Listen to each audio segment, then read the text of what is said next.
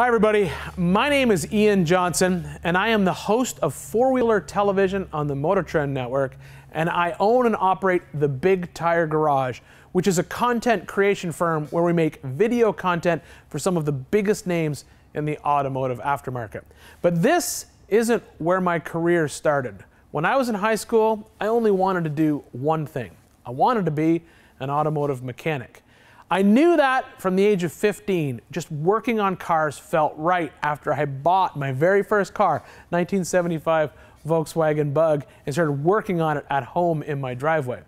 The problem was the school that I was enrolled in had me in an academic track, and every time I talked to my high school guidance counselors, they would steer me towards college and university instead of entering the trades. I actually ended up having to change high schools in my final year in order to transfer into a trade training program. I am living proof that there are many different paths to where you're going to go in life. And more importantly, just because you choose one path, that's not where you're going to end up.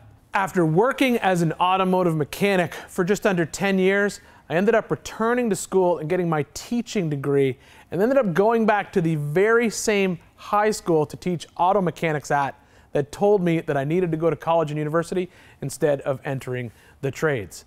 I was sharing my knowledge and love of the trades with anyone who entered my class, and showing students that just because you want to work with your hands every single day does not mean that it's a bad decision for your future.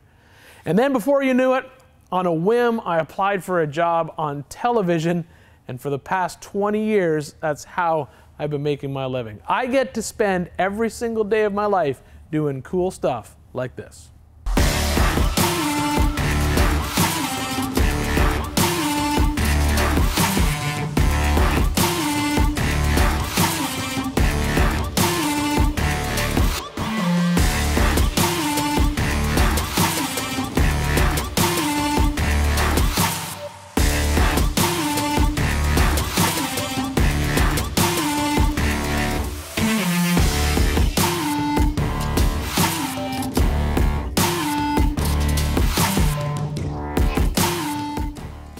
I know that I wouldn't be where I am today without the help of some truly inspiring teachers in my past. And I know that all of you probably have similar stories to share. So thank you for everything that you do.